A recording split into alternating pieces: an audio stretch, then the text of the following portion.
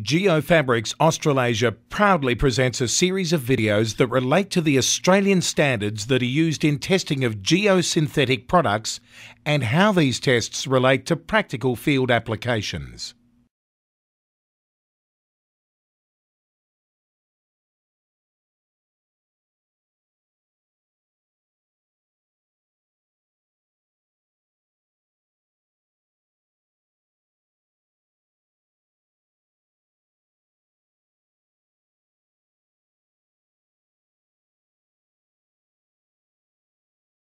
The standard environment for this test method is an ambient temperature of 20 degrees Celsius, plus or minus 2 degrees Celsius, and humidity of 65%, plus or minus 3%. A minimum of 5 specimens are taken from each sample.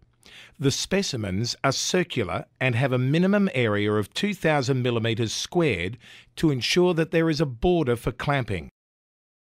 The specimens are sampled so that they are widely spaced as possible over the whole surface of the sample, so that their positions are symmetrically different in the longitudinal and cross directions. 100 millimetres from either edge, any visually non-representative, soiled or damaged part of the sample is discarded.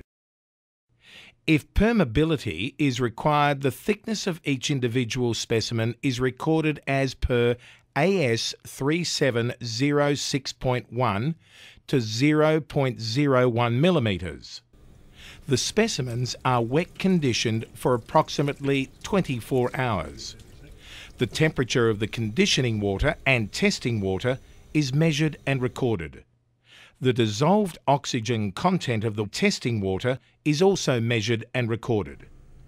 A specimen is clamped in the apparatus whose internal diameter is 50.5 millimetres, has the means of supplying and controlling the water flow between 0 and 0.035 metres per second. The apparatus is inserted into the outer tank. You must make sure there are no bubbles present on the surface of the specimen.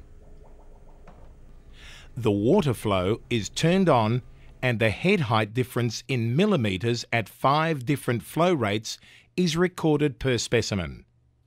Once all 5 specimens are tested, the results are used to calculate the permittivity in reciprocal seconds, coefficient of permeability in metres per second, and the flow rate in litres per metre squared per second at a head height of 100 millimetres.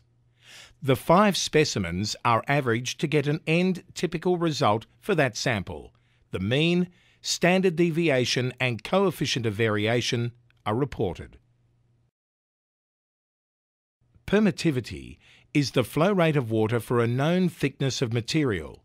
This is the measurable part of the test method and is recorded in reciprocal seconds. This part of the test is an index test.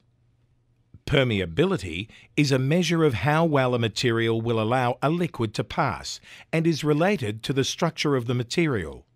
Therefore, material that is created the same way, even though it may be of different thickness, will have a similar permeability. This is a theoretical number based on Darcy's law and derived from the permittivity. It is reported in metres per second. This part of the test is a performance test. Flow rate is calculated from the permittivity when head height and area are factored in. The flow rate is the volume of flow per unit area per unit time, generally under 100 millimetre waterhead. Flow rate is reported in litres per metre squared per second. This part of the test is a performance test.